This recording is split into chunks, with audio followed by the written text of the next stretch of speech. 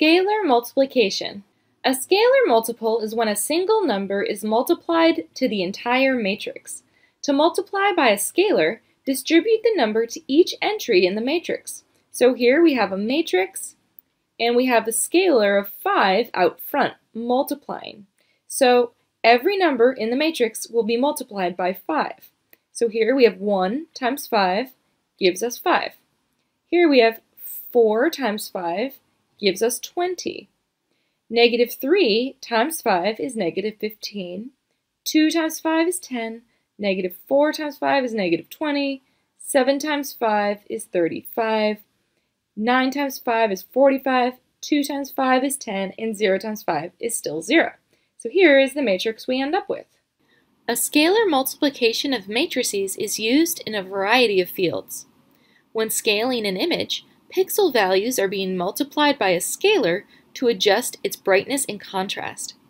In signal processing, scaling audio signals involves multiplying sound wave amplitudes by a scalar to adjust volume levels to ensure audio consistency across different devices. In simulations or games, scalar multiplication can adjust the speed of moving objects or the intensity of forces acting on them to help create realistic animations.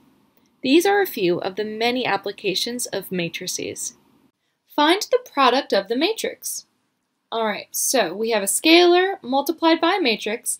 The new matrix is going to have the same dimensions, so this one will also be 2 by 2. For the top left position, we take 2 and multiply it by 6, and we get 12. For the bottom left position, 1 times 6 is 6. For top right, we have negative 3 times 6, which is negative 18, and 7 times 6, which is 42. So there's our new matrix. Here, our new matrix will also still be a 3 by 3. Top left position will be 1 times 4, which is 4.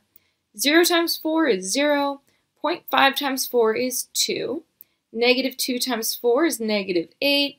4 times 4 is 16. 0.25 times 4 is 1. 3 times 4 is 12. Negative 5 times 4 is negative 20. 1 times 4 is 4. There are the answers for the first two. Let's move on. Here we are also going to end up with a 2 by 3 matrix. 4 times 1/2 is 2. 2 times 1/2 is 1. Negative 8 times 1/2 is negative 4. 0 times 1/2 is 0. 9 times 1/2 is 9 over 2. And negative 3 times 1/2 is negative 3 over 2. And here we have a 3 by 2 matrix. 3 times negative 3 is negative 9. Negative 4 times negative 3 is positive 12. Negative 2 times negative 3 is positive 6. Negative 2 times negative 3 is positive 6.